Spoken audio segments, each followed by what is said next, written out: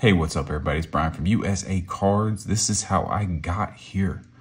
Anytime I watch someone being interviewed or talking about, re-entering the hobby, the main question they're always asked is, how did you get here? How did you return to the hobby? Tell me about your collecting journey. When did you start? And it varies for people depending on their age, and it varies depending on what, they want to do in this hobby. A lot of people got in during COVID and they saw the dollar signs. They continue to do the things that it takes to make money in this thing, and money comes first, and that's all fine and good.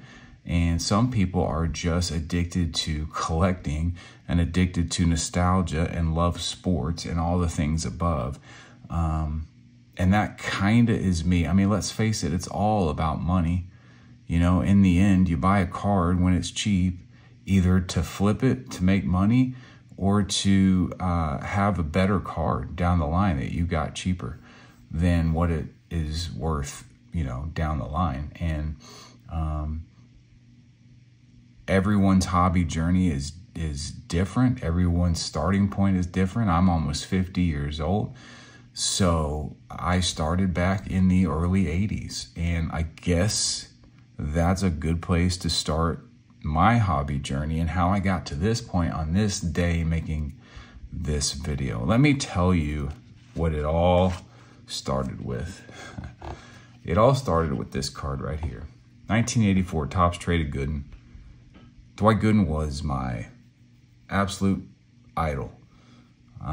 Back in the early, maybe 84, 85, 86 is kind of when I was gaining sports consciousness. I was in love with Michael Jackson, and I was in love with Dwight Gooden. A friend of mine had this. He had the 84 Topps Traded set. He lived down the street. He came to my house to trade, and I stole this from him. I've told that story before. I stole the 84 Topps Traded Gooden. That's how much I loved Gooden. I was not beyond taking things that did not belong to me back then.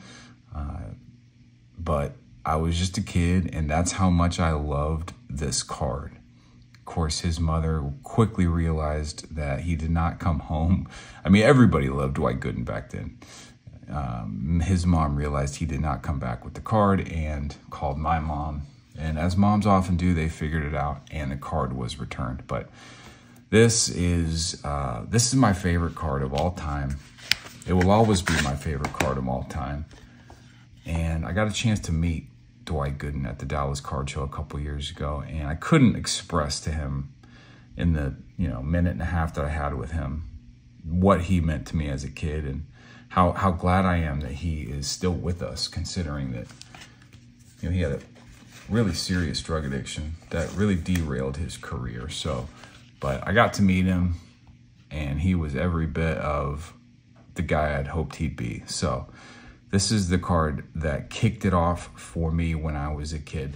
Now I'm going to skip ahead a little bit in years because I have an older card. I have older cards, so this is not necessarily chronological in terms of the years of the cards, but this was the next card that I fell madly in love with. Of course, it's the 85 Topps U.S. Olympics Mark McGwire Extended Rookie. If you're anywhere near my age, you probably also felt fondly for this card. I mean, this back in 87, McGwire hit 49 home runs, I believe. He was everybody's favorite baseball player back then, just because he was an exciting rookie. And this card really drove the hobby back in the mid-'80s, and I think is responsible for a lot of the accelerated growth that it had into the junk wax era. My grandparents bought me a 1985 Topps set for Christmas in 1985. I would have been 10 years old. And of course I was putting that set in binders and rearranging it almost every day. And I had the best cards in the first page. Of course, this was the best card. And when I moved to Texas, I was living in Florida at the time. When I moved to Texas, there was a card store in McKinney, Texas, ran by an old couple They used to smoke in the card shop, and they used to do basically trade nights before there was such a thing as trade nights. And they had them at the city library. And it was just an excuse to see what kids wandered in that they could pilfer cards off of. And that's exactly what they did to me. They got my prized Mark McGwire from me for a freaking minor league card that I had no idea wasn't as valuable as this. I thought, oh, minor league card? Man, that was before he was even in the majors. Of course, this was before he was even in the minor leagues, but I ended up trading it. I ended up hating those people once I realized I got swindled. And then I picked this up, you know, a few years ago at the Dallas show for $100, the 9. So yeah, this was card number 2 in my journey. Let me skip over to this. So I grew up in Missouri. I'm from Missouri and always been a huge Royals fan. And this Brett rookie was sort of my only dip into vintage. Really, up until this point, I've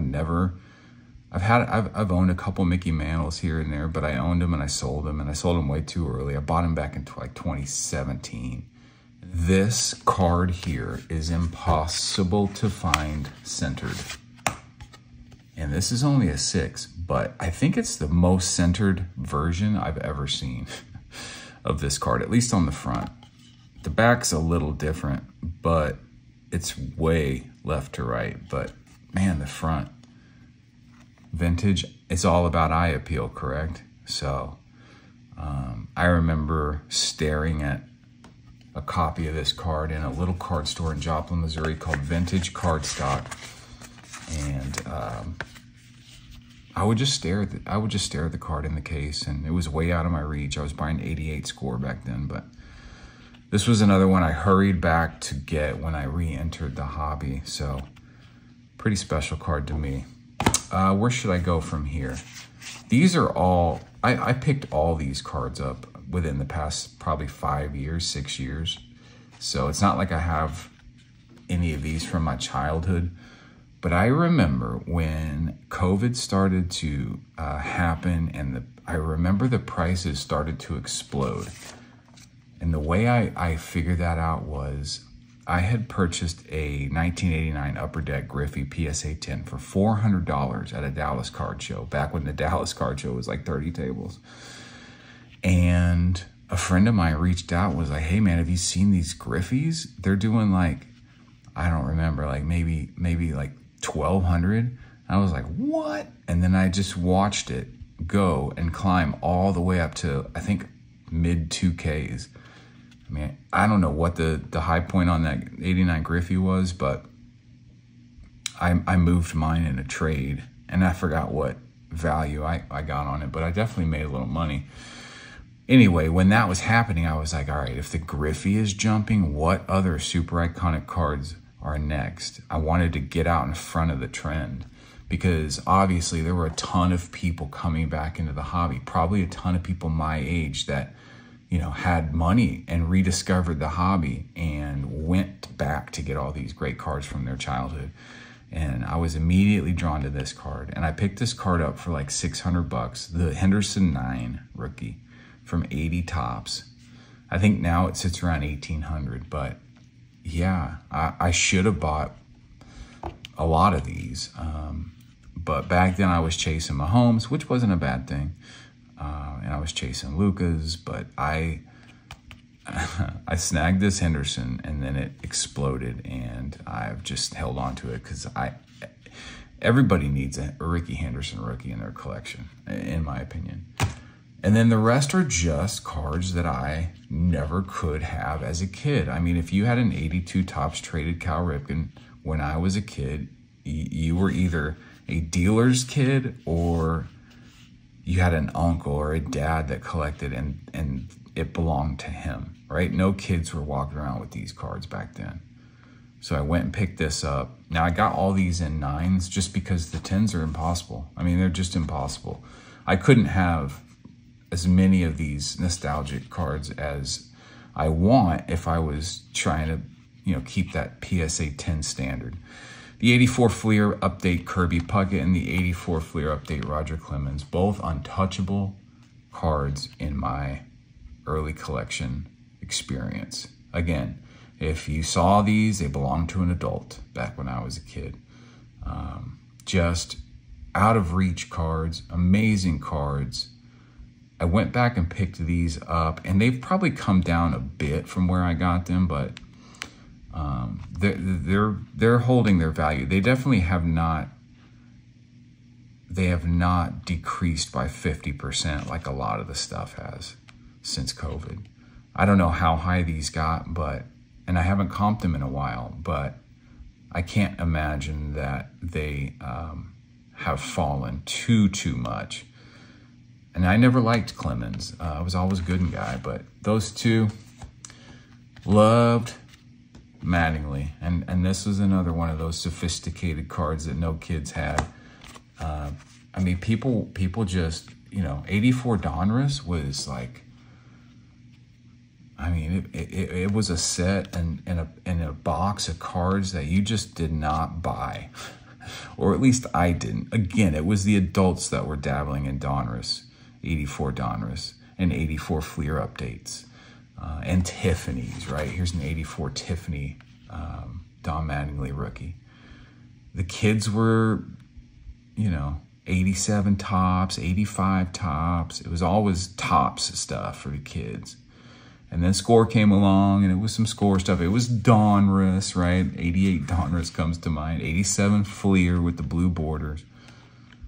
But these early 80s Donruss and Tiffany sets were just, they just were for adults and not for kids. So it was really fun to go back. You know what's interesting? If you ever get a chance to hold one of these 84 Donruss or any of these really early 80s cards, they're really flimsy. They almost don't feel real. I've seen some raw and I thought they were fakes because they're just so thin. But they're not. I mean, that's just the way the card stock was back then. Bo Jackson, one of my all-time favorites. Somebody I PC to this day, the 86 Topps Traded set. Iconic, loved it. Wasn't necessarily a fan of 86 Topps, but I love the 86 Topps Traded set. So I bought this early too before it jumped. And so I do have this in a 10. And then I've got the Bonds. I picked this up for $20 at a show. I think the 9s are the 10s are pretty affordable. I think they're $300 or less. Oh, look at this 87 Toys R Us. Man, it was like KB Toys was making cards. Toys R Us was making cards.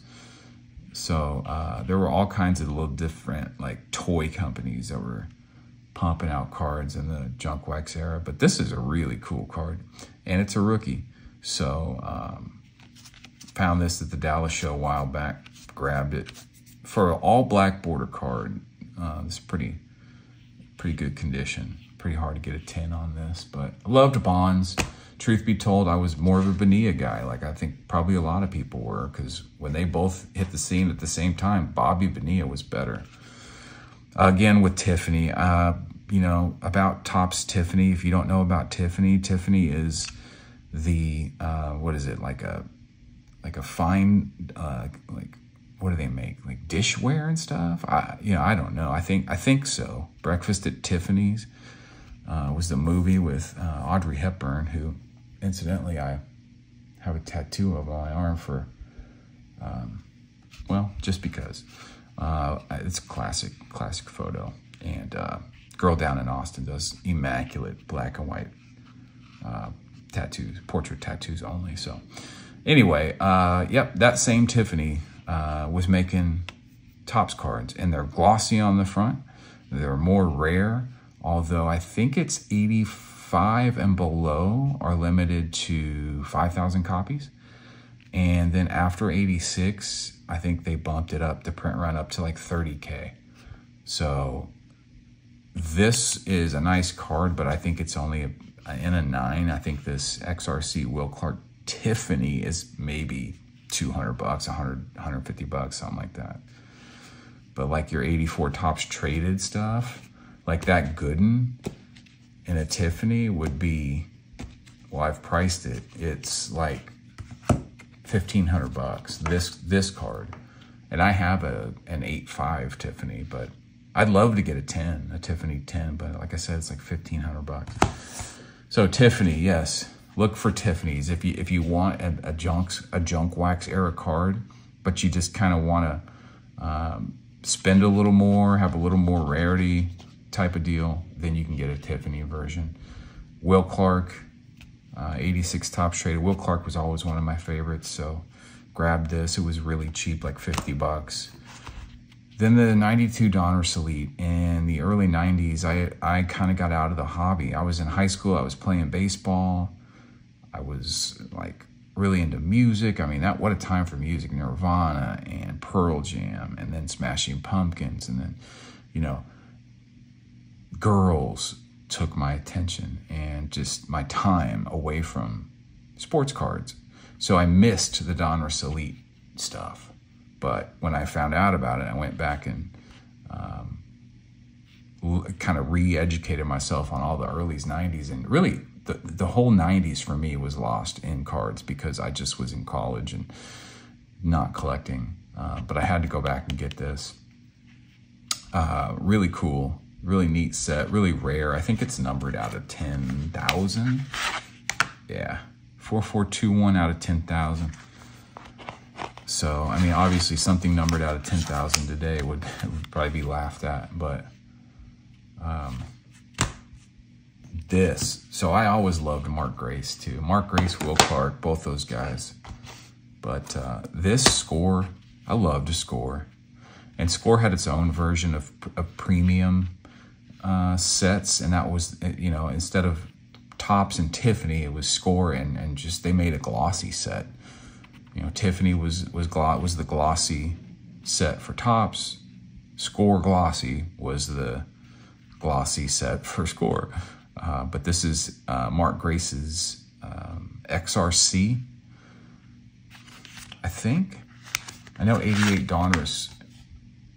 Yeah, I know 88 Donruss was his rookie. So, because it was a rated rookie, and I was always trying to get as many of those as I could. I wanted a whole page in my notebook of rated rookie Mark Grace's. But I went back and found this pretty early on in my return. Now I'm just kind of running out of ideas for like cards from my childhood that I kind of must own. Here's one. This was always ever elusive.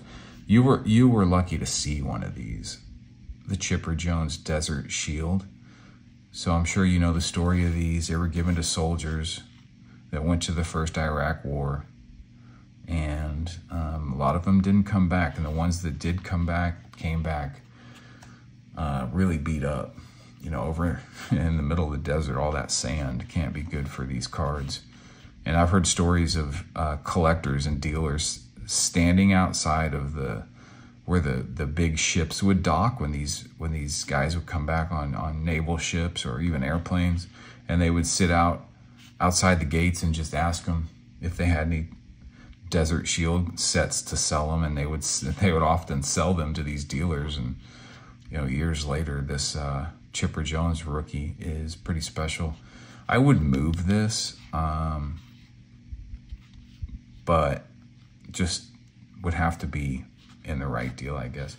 And so the remaining pile here is just sort of my re-entry point. So I'll tell that story quickly.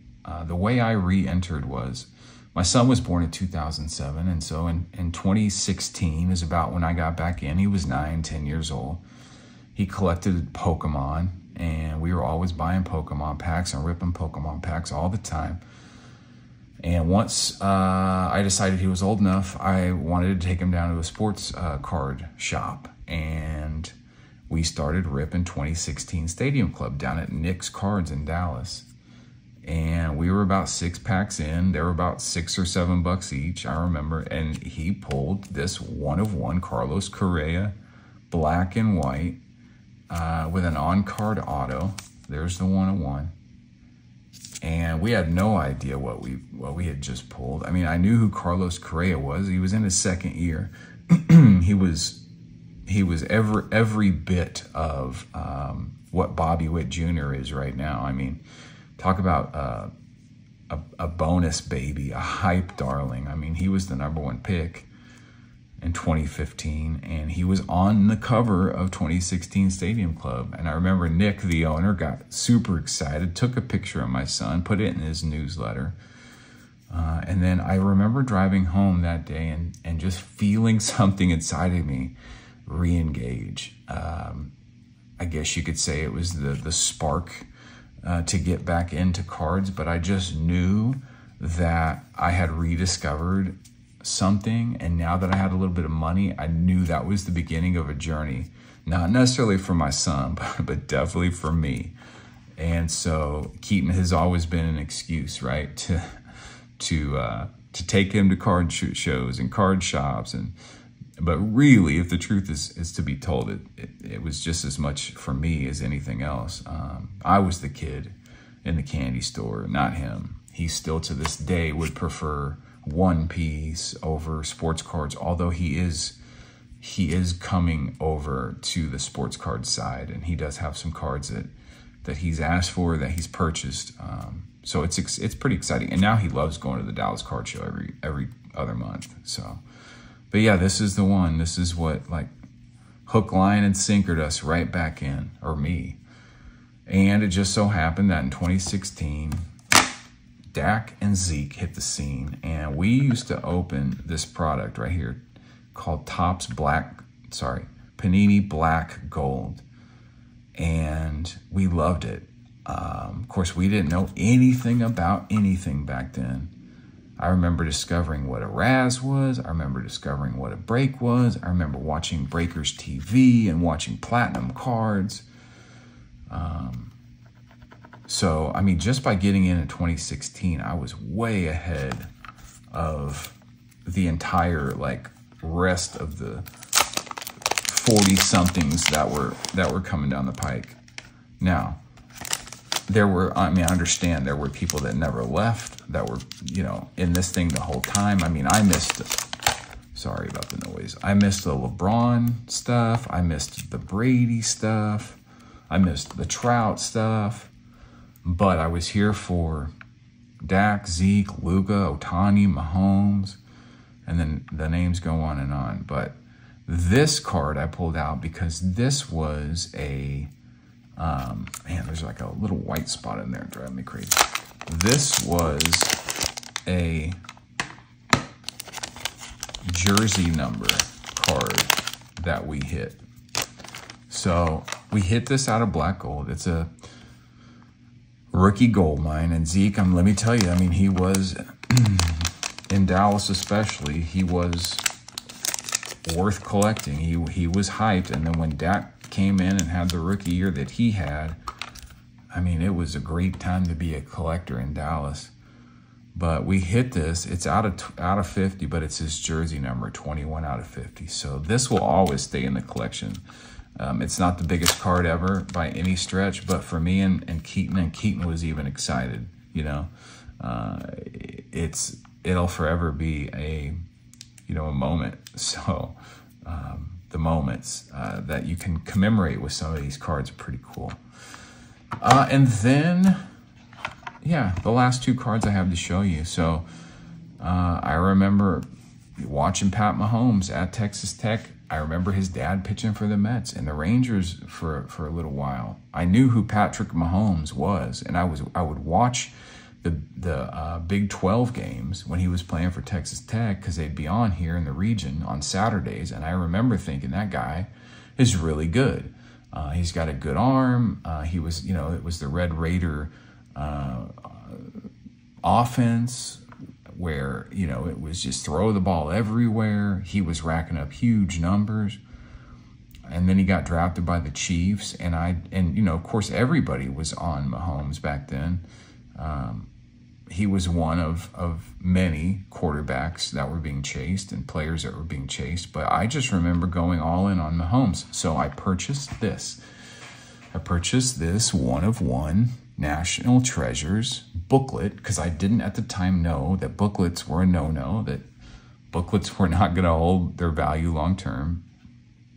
Purchased it on eBay for $1,800 and tucked it away, was proud as hell of it, set it on my desk, and watched Mahomes go throw 50 touchdowns in his essentially, first full year as quarterback, lose to Brady in the playoffs, and then win a Super Bowl. And that card went nuts.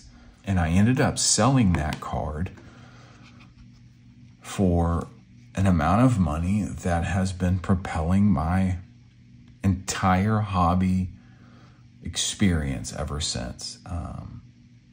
This card right here was worth $100,000 at the time, and this was just part of the trade.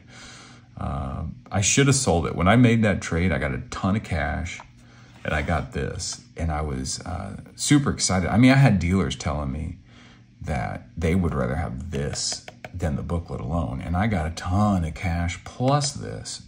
So I felt really good about that trade. I drove all the way up to St. Louis in one day to make the trade in a McDonald's parking lot with a guy that had been asking me about my Mahomes since he saw me post it on Instagram. He was a Mahomes super collector, and so I was thrilled to have this and a bunch of cash. Got offered $90,000 for this about a week after I traded for it, and I told him no. Now I'd probably take 30. I'd probably take 35 now. But every day that I have this in my collection is a pretty cool day because I really have no business holding $30,000 in a piece of cardboard. But here we are.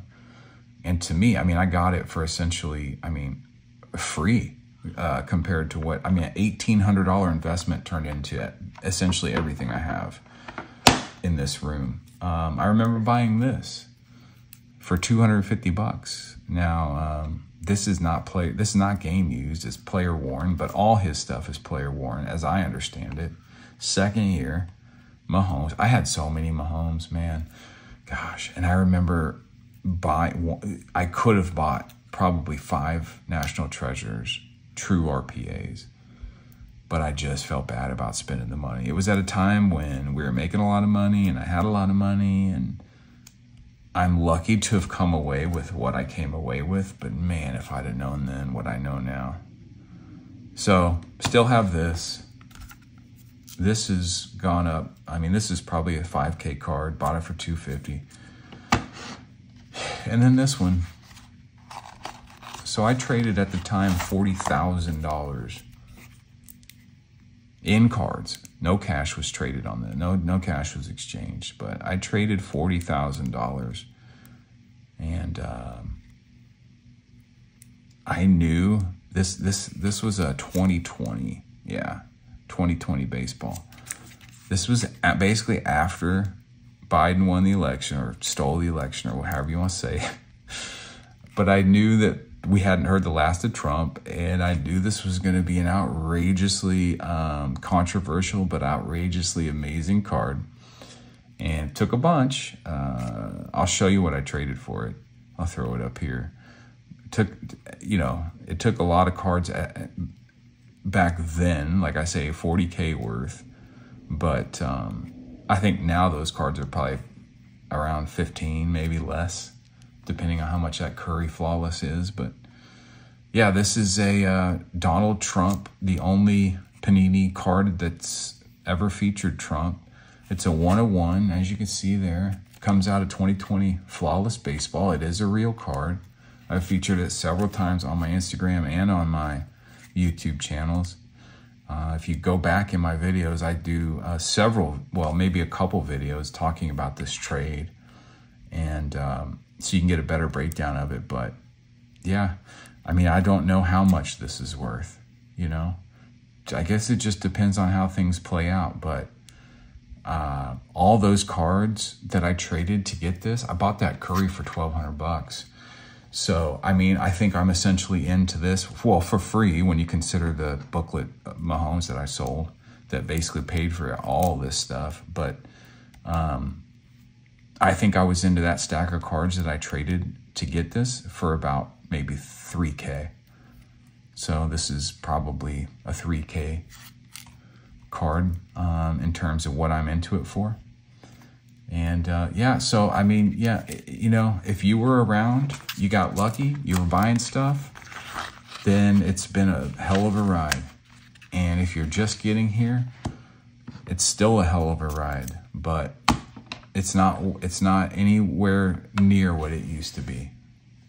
So just to give you a little taste of where I came from and how I got here. So I don't do any breaks. I don't do any wax. I don't really grade much. I just target singles that I want. I buy them in PSA 10s, or I buy them in the highest grade that I can afford. And I hold on to them, and I make videos about them, and I love them. And then when it's time to move them, like that Luka cracked ice, I move them. And essentially everything is going to be moved at some point, minus what I pass on to my son. And hopefully these two will be passed on because they mean something to me and to him. But curious to know what your journey is. Curious to know where you came from. You know, there's a lot of content on YouTube, but at the end of the day, what content I enjoy is just hearing people's individual stories and looking at their individual collections and listening to them geek out about their stuff. So yeah, geek away and let me know if you have a channel and I'm not aware of it, or if you start a channel. It's all good stuff. It's all good stuff. So thanks for watching. It's a longer one, but whenever I get days off like this Monday, Memorial Day, I try to get something done. Because once I go back to school and I start getting up at 4:30 in the morning, it's a grind, and I can't ever do videos. But Dallas in a week. All right, guys. See you then. Bye.